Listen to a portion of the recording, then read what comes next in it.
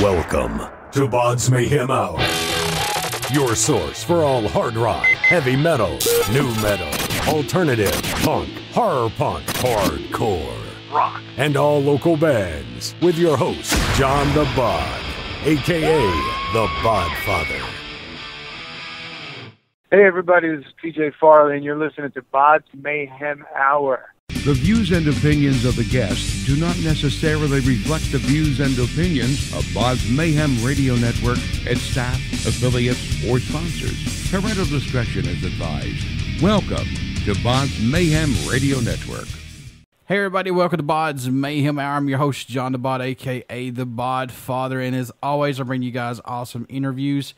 And today it's an honor to have this guy on the show. He is the bassist of Trixter, Mr. P.J.Farley.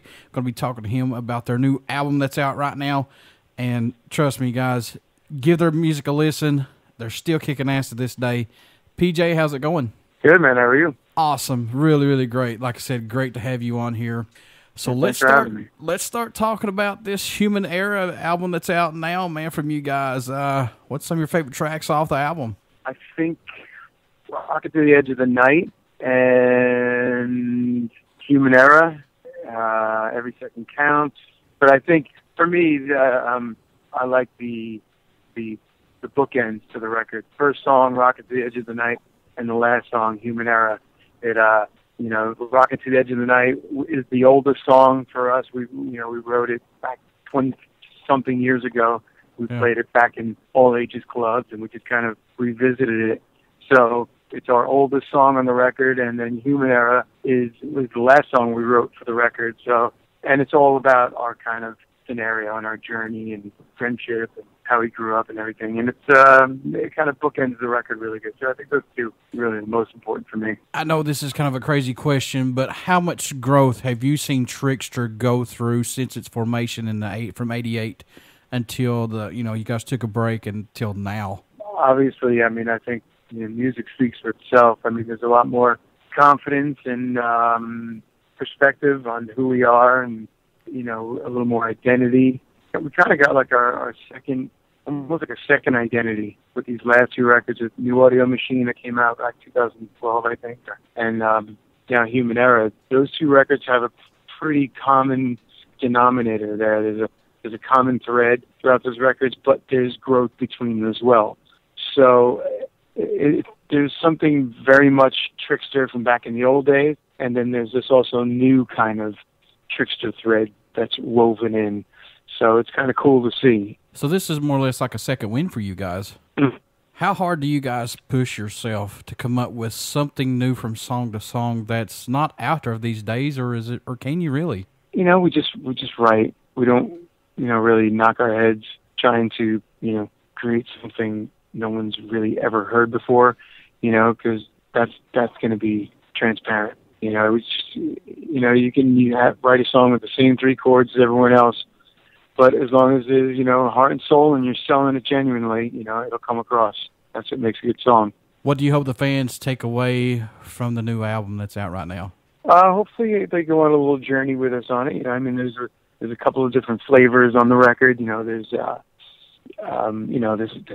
we get the ballad, of course. We got, like a song like Every Second Counts, which is a little bit more, not darker, but, has a different color than, say, the Rockin' to the Edge of the Night and Crash That Party. So, I mean, I think there's something for everybody on there. Hopefully they just take away from it the feeling that they have a great record to listen to whenever they want, by all four original members, PJ, when you listen to today's music that's out there, do you guys feel like some of the bands are really just trying to rush to get their stuff out and it don't have the like it used to have from back in the day? I guess that's always existed, but nowadays it's the way the music industry works. So I definitely hear it. Today's music, when you listen to today's music, you could be talking about anything, Back when Trixter came out, when you listen to today's music, you kind of knew what you were talking about. But now with the internet and everything, I mean, today's music means whatever your preference is. Because, I mean, today's music is just, quote unquote, today's music is so small. It's, the hip hop or the EDM and country rock crossover kind of stuff. Like the true metal band, like the metal bands that are out there right today. Right, metal bands. I definitely hear. There's some good ones popping up, but the majority are definitely not breaking the mold. They're definitely repeating themselves more than any other era of music I've ever heard. It's a lot of stuff coming out sounding the same. At least if we're just talking about what's on, satellite radio and terrestrial radio, it's all very similar, and you can see that in the active rock charts and why that's suffering so poorly. It's just there's nothing really that special coming out. There are a handful of bands that are, definitely a notch above the rest, but the majority are really just kind of sounding the same. PJ, when Trixter took a hiatus, man, did you ever think that you guys ever get back to making a new album or anything, or what was going on at that time? We never really thought about it. We Trixter kind of got put to bed, not because we wanted to break up and we hated each other or had musical differences. We just, there was no to be done. There's no point for us to be together anymore. There was nowhere for us to go, really, to make a living doing it. So we had to take a break, and it started coming back around well before we put Trixter back together. But we had been involved in so many other things at that point that just took us a little while longer to put it back together and really come to a place where we all wanted to do it. What was your thoughts on joining Trixter in '88? Because I know they had another guy before you came along, and you guys have been there ever since. So what was your thoughts on that? In 88, 87, 88, yeah. Yeah. When I first joined the band, I was 14 years old. Wow. And, I was in another band. We were just playing the same clubs, my band and Trixter. And, even back then, even before I got in the band, Trixter just had something that I noticed, and the crowd noticed. And, we were friends just from playing the same clubs and stuff. And, it was kind of at first, I was kind of in a rival band. So at first I was hesitant to join Trixter. I was like, my band's better. But, I saw the writing on the wall with Trixter. Even though I was in a rival band, so to speak, if you asked me if I thought Trixter was going to make it, I would say definitely. And so, I jumped on board. What can fans expect at a show from you guys? Well, we're still the same guys, and definitely still have a good time up there doing it. We are alive and kicking up there. We're definitely not phoning anything in, and we're not, we're not just tired and grumpy. We're up there having a great time. Yeah. We could be tired, but not grumpy. Tired in a good way from busting y'all's ass on stage. That's a good thing. Yeah. In your own opinion, PJ, what does Trixter bring to the table for music, man? Trixter is, I can say this with all honesty that, we didn't break the mold in any way, shape, or form. I think we just delivered good, fun, honest music, and that was our contribution, just to be a band that, delivered music that we were passionate about and, really cared about in an honest way. Didn't try to really be anything we weren't, Right. And I think that's what's kind of helped us make great records in the last couple of years. We've continued that honesty and just, it's just write and make songs that make us feel good. What was it for you that made you want to become a musician? What was that spark? Oh, definitely Kiss. For me, music is always, as early as I can remember, I've always been, whether it's the Bay City Rollers or Kiss, and then once Kiss came out and brought it to a new level, and theatrics and rock star was born, that word, was always in my head. Motley Crue, all that kind of stuff. It just became more than, it was about the music that was driving it, but it became more than that. It became the characters of the band and the stories and the whole scene and, the whole thing. It was just interesting to me. I wanted the whole thing. Since it's the digital age now with social media, do you think it's helped you guys get more fans to come on along to support Trixter? I think so. I think it helps, definitely, with us being able to bring the music and awareness to the band. It definitely helps, especially for our genre of music. If it wasn't for social media, I don't know who would be supporting us. Social media has helped out a lot of bands. You still see Poison out there still doing this today. AC/DC, look, they're back. Dee Snider, he's still doing his thing, so don't ever stop, man. Please. Yeah. Yeah, those acts, those are, power, pretty mega acts. So, they would be okay even without social media. They'd get some help from the bigwigs I think we would need a little bit more help with that. So social media definitely helps us. With all the albums out by Trixter, can you honestly pick one album that's your favorite, or no? Honestly, I think this one is Human Era. Okay.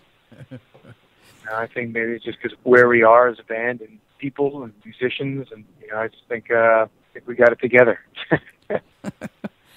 PJ, what's it mean to you guys when you receive an email from a fan prior to a show or before a show? They tell you guys that your music has pulled them through a rough time.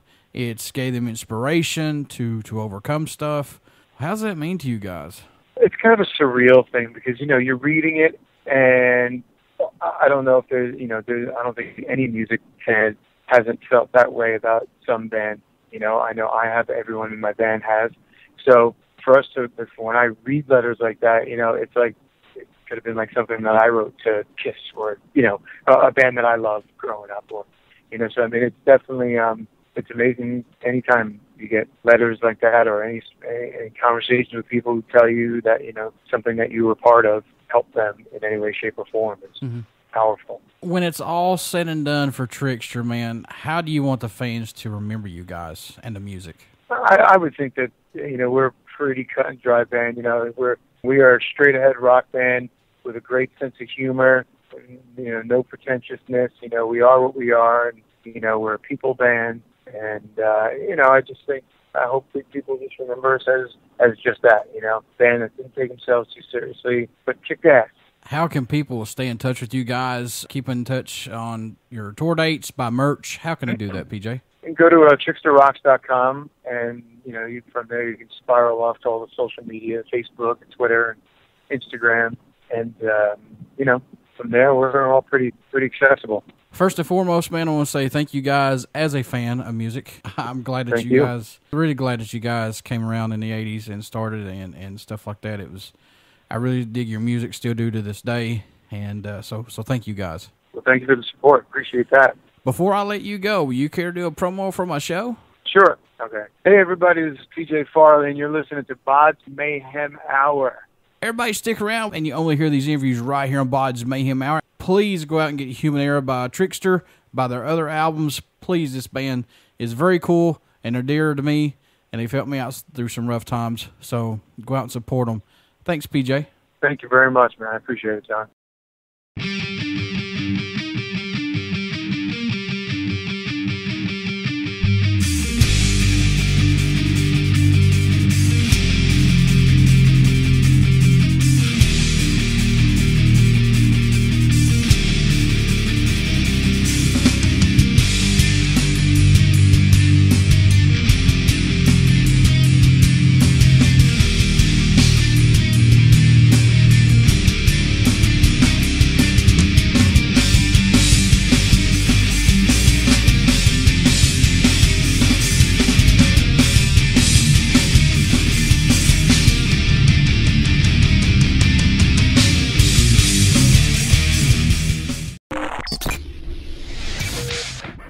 You're listening to BODS Mayhem Hour.